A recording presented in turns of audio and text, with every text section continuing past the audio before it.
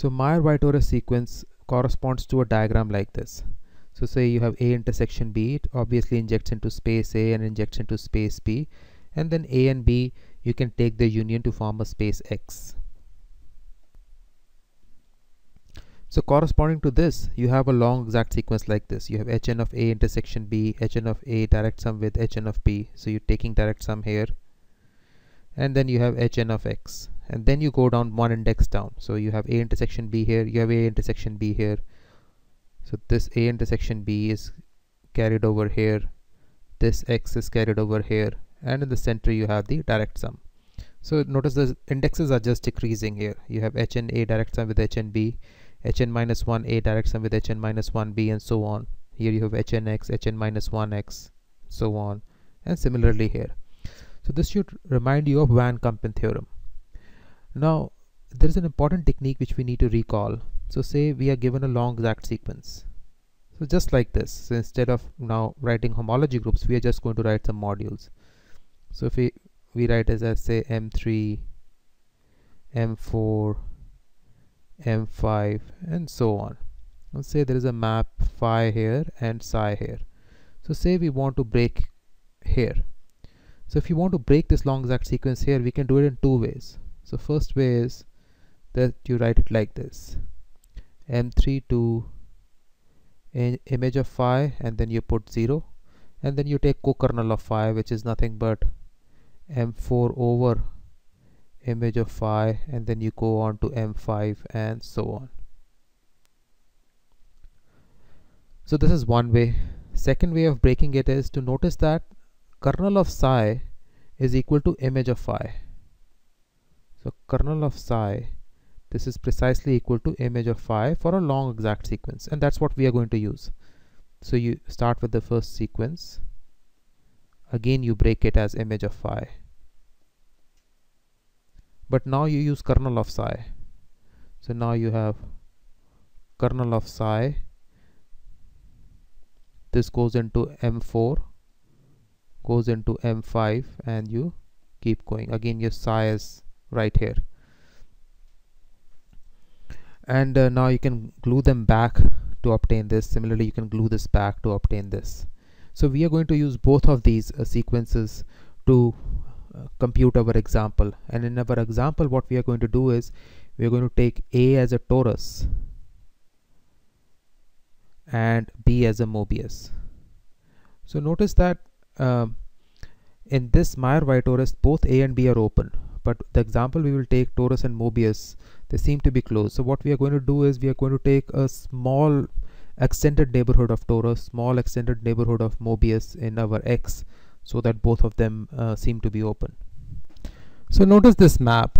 You are multiplying an integer A here with this vector, and you're landing here. So the question is that if you so this is the image of the map. So if you take this and you modulo out with the image, what do you get? So this numerator we are copying as such, and the denominator is this A times 102. So instead of A, we are writing all integers because A could be an integer. Now this denominator is isomorphic to integers, so you can just construct isomorphism because we are just multiplying with a vector. So you take any integer n here and you can construct an isomorphism like this. Because this vector v preserves this integer, it is just an injective map.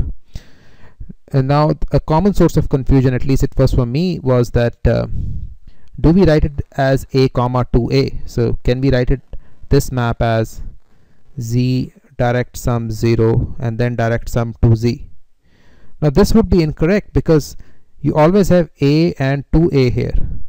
So you have even numbers here, but this even number is related to this number. So for example, z direct sum with 2z, this will contain an element 5 comma 6. But we cannot have 5 comma 6 here, because if you have 6 here, you have to have 3 here. You cannot have 5. So if you put integers here, this is not going to convert to this. This is just going to remain as integer. So you modulo this out. So this integer cancels with one integer. You just get this. So this we are going to use in our computation. So let us now compute the example of attaching a Mobius band to a torus.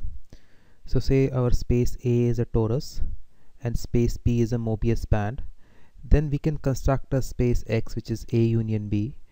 So this is done by attaching the boundary of the Mobius band to one of the generators of the torus. So A intersection B is just our circle S1, so which is used to attach boundary of the Mobius band to the torus. So let us first draw the Mobius. So this is our Mobius. So you can see you go around like this once, and then you go around like this the second time. So it has to be a degree 2 map. So notice that how this green portion twists and comes up, and this red portion, this twists, it is starting from the top and twists and come down. So it has to be a degree 2 map. Also notice that this is homotopic to a circle. This is the circle in the center. So this is homotopic to a circle, so it has the homology groups of a circle. So this is our long exact sequence like this. So obviously for H3 and higher there are no groups either for the torus or the circle. So you have H2A direct sum with H2B, H2X, then H1A intersection B, and we have all these tildes here because we want to compute reduced homology groups. We are not worried about dimension 0. So we are computing reduced homology groups. And so this is our long exact sequence. We have done nothing much. So we are not going to 0 part. We are just staying here. So first thing is we split it at this map phi. So this phi is precisely the map which attaches A intersection B, which is our circle S1, to our A is our torus, and this B is our Mobius. So we will split it right here. So you can write it as image of phi here, and then you have the corresponding co-kernel. So you have H1 tilde A direct sum with H1 tilde B here over image of phi, and then you have H1 tilde X 0. So we are just splitting here. So now we start writing the homology groups which we know. So we know for this is Mobius, B is our Mobius band. So B is our band. So this in H2 of S1 is 0. So this is 0, but H2 of a torus is integers. So this you have integers right here. And this is 0. So 0 direct sum with integers, you just get integers. This we copy as such and say this map is alpha right here. So you have alpha here. So what is this map phi? So this map phi, what it takes is we are saying that this map phi basically takes the circle and takes a circle and attaches it to the boundary of the Mobius band because it's in the intersection, and this just carries over itself directly into the torus. So attaching the boundary of the Mobius band to one of the generators of the torus. So this is corresponding to this S1 right here. We have these integers and we have 1 0. So corresponding to say this generator, this circle is attached directly. So degree 1 map. Here we have to go twice around to attach to the Mobius. So Mobius is here, so we have to go twice around. So you have degree 2 map for integers right here, and we do not do anything about the second generator, so you just keep this 0 here for the second generator, and we are copying this here. So notice that H1 of torus is Z direct sum with Z, that we have copied. So we break this map here. So first consider this map right here. So we have copied this entire thing right here. So H1 tilde X comes here. H1 of A, this is nothing but torus, so it is Z direct sum with Z, so Z direct sum with Z. And H1 of B, which is a Mobius band, this H1 of B is H1 of S1, which is just integers. So we said it is 1 0, so A here gets mapped to A0 here and 2A here. So that's why you have Z direct sum with 0 and then direct sum with 2Z. So now you have a short exact sequence like this. There is an isomorphism here, therefore. So h1 tilde of x is, this will cancel out, this z will come here. So h1 we have been able to compute. Now we want to compute h2. So first notice that this map is alpha, this is a long exact sequence. So kernel of phi is equal to image of alpha. So this is a long exact sequence, so we immediately have that kernel of phi is equal to image of alpha. So kernel of phi is equal to image of alpha, as you can see. So now we break here, this is our map phi. So you put image of phi here and say there is some map beta here. Now because you have broken here, we just rename this map here as beta. So we have broken here, we rename this as beta, and you put this here as alpha. So that is it.